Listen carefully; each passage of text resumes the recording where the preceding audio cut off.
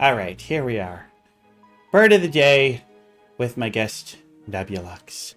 Hello, everybody. Nebulux Nice to was meet like, you. I always ask my guests, what kind of birds do you like? What would you, to get ideas for bird of the day? And Nebulux said, penguins!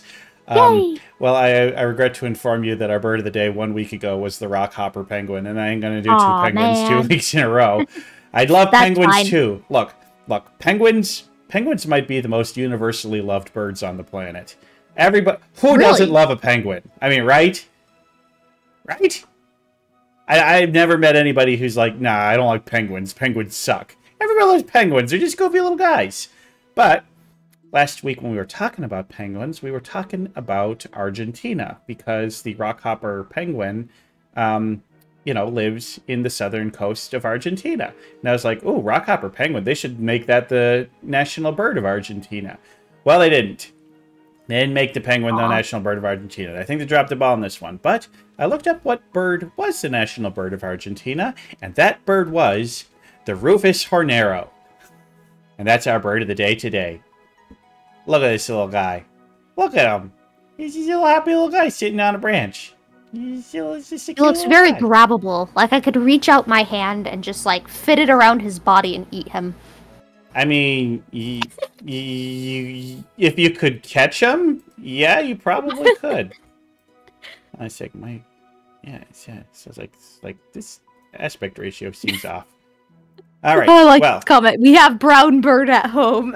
we have brown bird at home. Well, yes, these guys are very brown birds. They are not the most beautiful bird in the world, but I think they're cute. I mean, come on, look at that little guy. He's cute. It looks like a toasted marshmallow. Yes! Desire to eat it increases. Oh, gee, please don't eat it.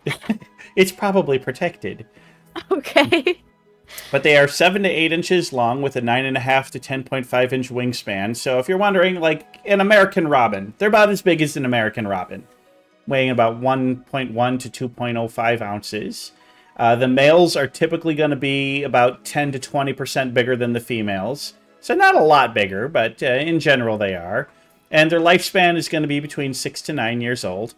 Now, of course, you see they are a little perching bird. 3 claws up front, small in the back, little round body. That's your typical bird that makes over half a bird species, so it is, of course, a passiform. In the family Pharanidae, the Pharanius rufus, I don't know too much about that family. Cute little songbird is really all you can say. Now, as you see there, they live, primarily in, like, Brazil and Bolivia and that country that's south of Bolivia. What's that country there? Is that Peru? I think that might be Peru. No, wait, that's not, wait, no, Peru's on the Peru's west. in South America somewhere. Well, this is South. I mean, South. God, I don't know my South American geography that well. What country is that? I know Brazil's the big one. Yeah, everyone knows Brazil. And Chile exists. Yeah, Chile is that very thin strip country on the west coast there.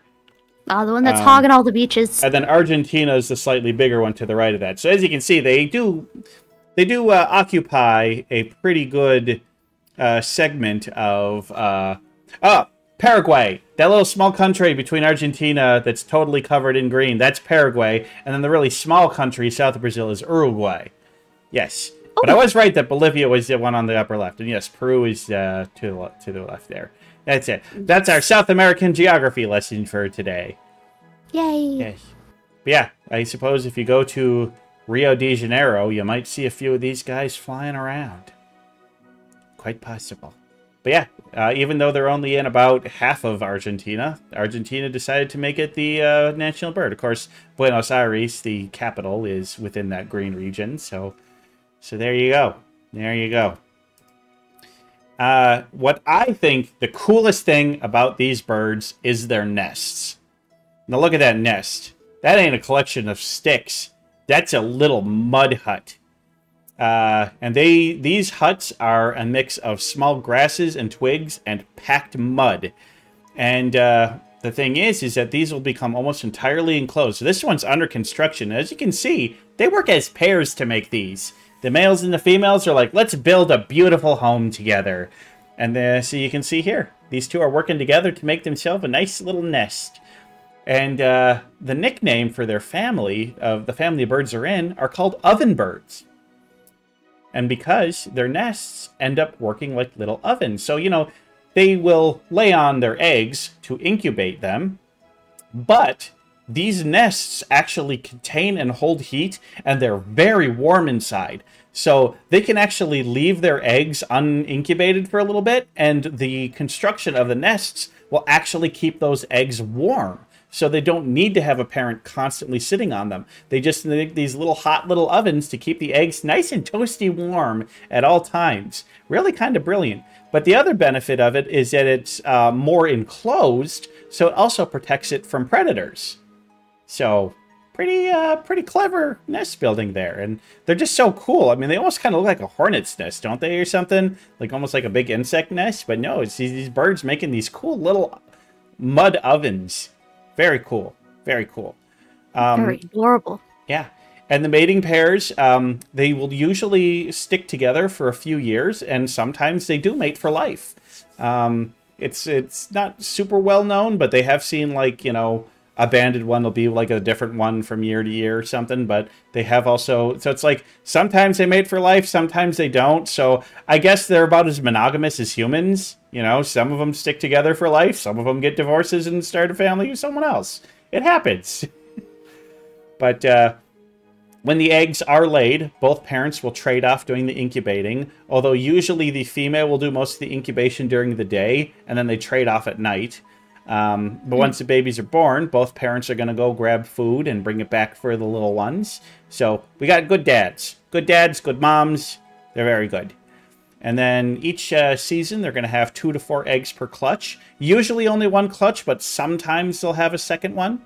And the young will typically stay with their parents until they're about a year old, in which case they'll go off and try and find their own mate. But yeah, they'll hang out with their parents through the winter season, which, you know, since it's the Southern Hemisphere, that's going to be... So they do most of their breeding starting in like November, December, and then their wintering season is going to be, you know, well, now.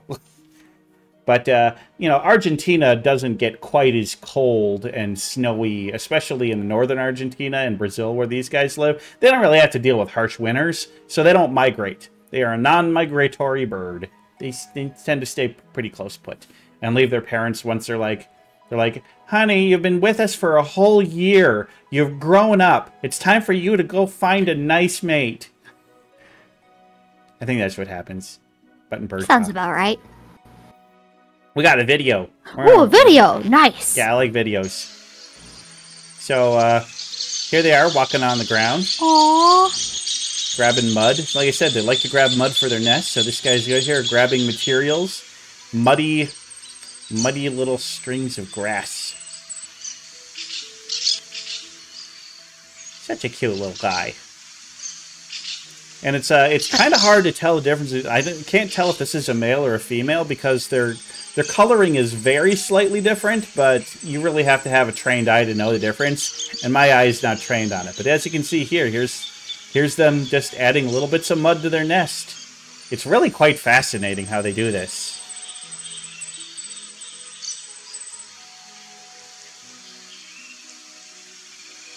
I mean, they're making a strong clay thing, and they don't even have a kiln. They don't even have a kiln. Hey, bird, there's some tasty snacks crawling along the, why don't you eat some of them ants? It's a tasty snack for you. It's real busy. It's focused on its job. It'll take its lunch break after 2 hours. I mean, I just think it's so cool how birds will just become so focused on building something and how good they are at it and how elaborate some of these things are. It's just so cool. Yes, I was saying tasty snacks because these birds primarily eat insects. They are insectivorous. They will occasionally eat like seeds and nuts and stuff, but their primary diet is bugs. You know, be it spiders or ants or beetles or, you know, whatever little bugs they can grab their little beaks around. That's what they're going to go for. And being up in the tree like that, yeah, sometimes the food comes to them. Another interesting thing about it is that there's a lot of species of bird where really only the males are vocal. but both the males and the females of the Rufous Horneo are quite vocal. They will chatter and chirp, and, you know, they're not exactly sure all of it. I mean, obviously, some of it is warning of predators nearby, maybe telling of food things, but they do have, you know, some complex songs and stuff. Not as complex as other birds, but, you know, they're pretty good at it. They're pretty good. They are chatty little birds. They're not the best flyers in the world, though. Their wings really aren't that big compared to their body size, so they use flight mostly to get up into trees or to go from tree to tree, but they're not going to do any long-distance flying. They're not going to, like, fly for miles at a time or anything like that. A few hundred yards, really, at most. They prefer to spend a lot of their time right on the ground. They like to, you know, hop around, find their mud, find their bugs. You know, when they're scavenging for bugs, being on the ground. Being on the ground is good. Hello, Buddy Style. Welcome, welcome. Hello, hello. But yeah, and oftentimes, so they will nest up in tall trees and put their, you know, build up their nests up there. But once the babies are gone, they don't roost up there. You know, of course, you know, if you know Corvus Twig facts, you know the difference between a nest and a roost. Nests are for laying eggs and raising babies. Roosts are where they sleep at night. And oftentimes, those are the same place, but these guys prefer to roost in the ground among very tall, like, reeds. So they, like, hide themselves in grass and stuff like that. And will sleep down on the ground rather than being up in their nest. So I think that's kind of neat. Seems a little dangerous, but hey, seems to work out good for them. Now, one of the reasons, like, you know, that they became the national bird of both Argentina and Uruguay, yes, Uruguay, which we were talking about a little there, is because they are considered an omen of good fortune. It's one of those birds where, like, you know, a lot of cultures have seen them and like, hey, that bird is, when you see that bird in the morning, that means you're going to have a good day. And I can see why, you know, it's a good, happy little bird. How could you not see a happy little bird like this and be like, I'm going to have a good day. Have a good day. And I am also happy to report that their numbers are pretty stable. They are not seeing decline in numbers at all. Therefore, on the endangered species list, they are a species of least concern. So we always love to see that. We always love to see animals that are... I mean, obviously, they face the same threats as, well, every other animal on the planet, but they seem to be adapting pretty well. I'd say the biggest threat to them is probably overuses of pesticides, which kill off their food. Pesticides are real bad for birds, folks. Yeah, it kills the bugs, but it's not good for the birds. It's not good for the birds. But yeah, my thoughts. Up until a week ago, I had never even heard of this bird, but I was pretty happy to learn about them. Their nests are especially just so cool. And, you know, yeah, like you said, they're like toasted little marshmallows. They're pretty cute. So now that I've taught a little bit, Nabila, what do you think? What do you think about them? What do you got to say? I mean, I think the ovenbird ankle is really cool. Like how their little nests retain heat for the eggs, even if the parents aren't there. I thought that was pretty cool. I thought it was cool how they tag team taking care of the eggs. Yeah, and again, toasted marshmallows, very grabbable. Yeah. A high tier bird? Yeah, I mean, look, I got a soft spot for all cute little passerines, you know? And they're not... What? Go ahead. Well, I was just saying, it's just like, they're not like gross, dirty water birds, you know, like petrels or gulls. They're just cute little guys doing their thing. Not related to the bird, but your presentation of the bird of the day, like, that was way more in-depth than I had expected. I've learned so much about this bird. I'd be able to repeat facts to people. You've what is it? Impressed it upon my memory. Well, this is like Bird of the Day 190. So if you want to learn about more birds, check on over to the Corvus Twig YouTube channel. Or if you are watching on the Corvus Twig YouTube channel, hit like and subscribe because we'd love to have these videos get. But yeah, you want to learn about birds? I've done almost 200 birds. Presentations just like this one. Yeah, that's right, Hasio. We're getting real close to 200, and I'm almost wondering if I might be able to time it really close that my 3-year anniversary stream might be Bird of the Day 200. How cool would that be? Nice. Yes. Some good bird facts here. Oh, we got some good bird facts. We got all the best bird facts. Although, just be warned, like the first 50 or so aren't as good. You know, I hadn't quite, you know, I had to get in my stride a little bit. You know, it's evolved over the years. Okay. Yeah, I do have enough for syndication. God, that's right. God, how many hours worth of Bird of the Days have you done now? It's just like, have I done as much as Breaking Bad? I don't know. My episodes are shorter. All right, well, we're going to call this make Bird a of the Day YouTube down. series about them. Just like take the clips of all the Bird of the Days. Oh, wait, is that what you're saying you do have? Yeah, no, I have a playlist on YouTube of every Bird of the Day. You can just do the playlist and go. Yeah. I actually haven't done the rock pigeon yet, but I'm kind of holding it. There's a special guest who's a podcaster who did a story about rock pigeons, and I'm waiting for him to come on, and I'm saving Bird of the Day for when he comes on. So, I know, it's unbelievable. Like, you haven't done rock pigeons yet? Nope. Haven't done cockatoos yet? I mean, I haven't done... There's some pretty... I haven't done the ibis yet. The trashiest bird in all of Australia. I have still not done yet.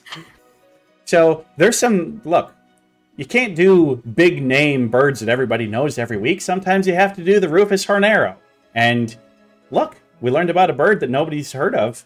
At least, you know, outside of Argentina and Brazil and Uruguay. But yeah, now we know about it. It's a top-tier bird. That's right. Oh yeah, I did the kookaburra. Wait, no, I haven't done the kookaburra. I haven't done the kookaburra. I gotta do it. I gotta do the kookaburra soon. But for now, we gotta get back to the studio. We got more stuff to do. We got more Sunday Dusk.